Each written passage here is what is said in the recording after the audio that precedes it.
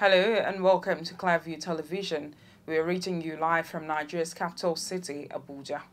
Listen to this truth. We are growing by the day and our viewership keeps growing on our different platforms.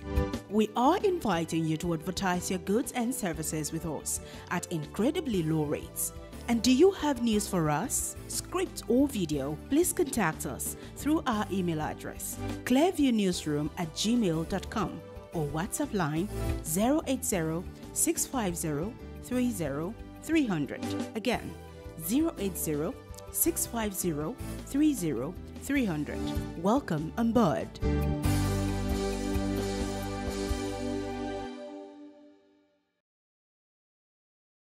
I am Nkiru Oguli.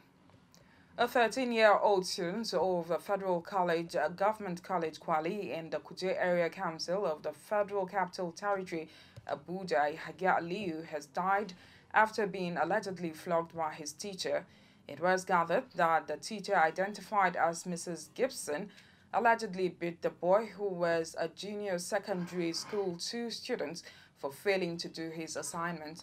A source who pleaded anonymity said Aliyu was unable to complete his assignment because he was not healthy and had visited the school clinic for treatment. The source disclosed that his teacher hit him in the head while trying to punish him for not finishing his assignment.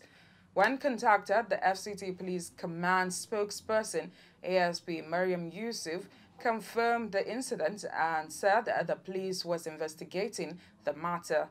Meanwhile, the national president of the Federal Government College Kwali Old Students Association, Engineer Musa Ibrahim, who confirmed the incident this Tuesday, said meetings and consultations are being held to unravel the facts on what caused the death of the students. Officials have recovered the decomposing body of the youth leader of the All Progressives Congress in Ebonyi State, Ogochukwu Alem, from a mining pit in the state. The remains of 2 policemen traveling with the late Alem were also retrieved from the scene 2 days after a vehicle conveying the victims plunged into the pit. They were pulled out by rescue officials and local divers, supported with a crane provided by the Ebonyi State Ministry of Infrastructure during an exercise supervised by Governor Dave Umahi. While addressing reporters at the scene where the bodies were recovered, Governor Umahi mourned the victims and condemned the activities of miners. He decried the indiscriminate digging of mining pits, which he said was endangering the lives of the people and causing destruction to the environment. It's very unfortunate, and we've been fighting this issue of digging pits, harvesting lead, zinc, and chippings without closing it back. We've been fighting with miners in Ebonyi State over this issue. And so the Chief of Staff is here, who doubles also as Commissioner for Solid Mineral.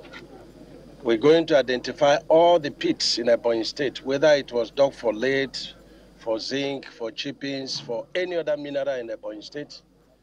We have to identify who did it. We're going to be very tough in the weeks ahead. Our lands are being devastated. There is nothing, we can't take back the land that is being destroyed. And yet, what's supposed to come to the people does not come to the people. That's marrying humanity to man. You destroy the land, you destroy the people, and you destroy their future.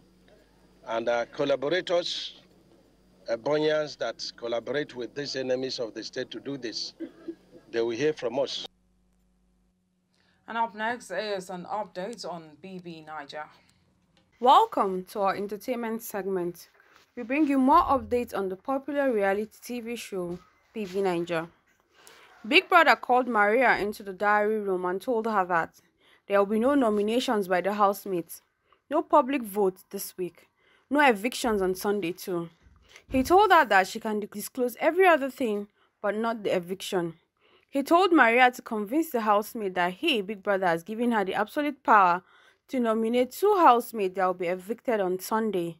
So the housemate who least impressed her will be evicted. To help sell the lie, he gave her a pen and paper as a scoring sheet, which she will serve as a system of scoring them based on their performance. Ha! There was a fight in the house. So PERE met White Money, who was lying on the couch. He bent over him, looking directly at his face, and asked him what he asked. The confused White Money said he didn't ask anything.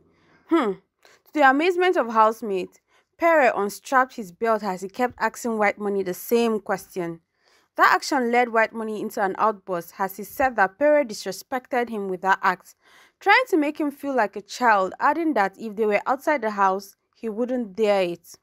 He went further to say that he has no hard feelings for PERE because while he knew that PERE and Maria were the white cats, he didn't expose them. In his words, he said, "I know you don't like me. I know you don't love me, but no problem. Let's have a healthy competition. Regardless, I will still kill you with kindness because I like you." Anyways, other housemates tried their best in calming White Money and condemns PERE's attitude as an act of intimidation. PERE, however, insists he won't apologize to White and don't care if all the housemates are angry with his action. One of the Big Brother Naija housemates who was evicted a few days ago, Beatrice, has finally spoken after her eviction. Beatrice said that she does not have any regrets or bear any grudge against anyone in the house for leaving the show early.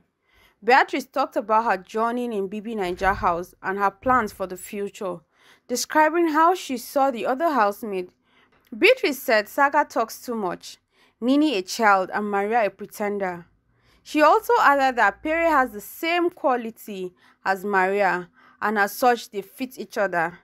Beatrice said PERE has the quality of her kind of man, but not exactly. But Emmanuel fits the category of her type of man.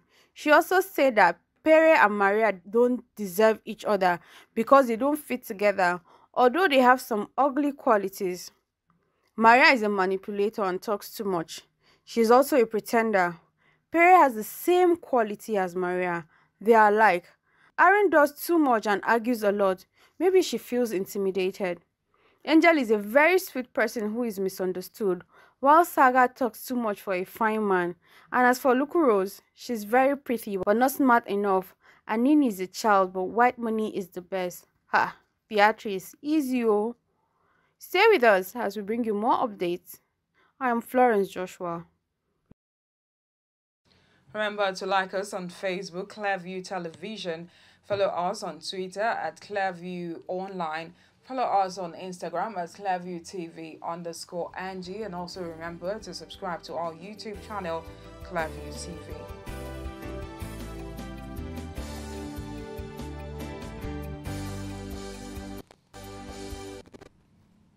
Thanks for watching. I am Nkiru Obuli.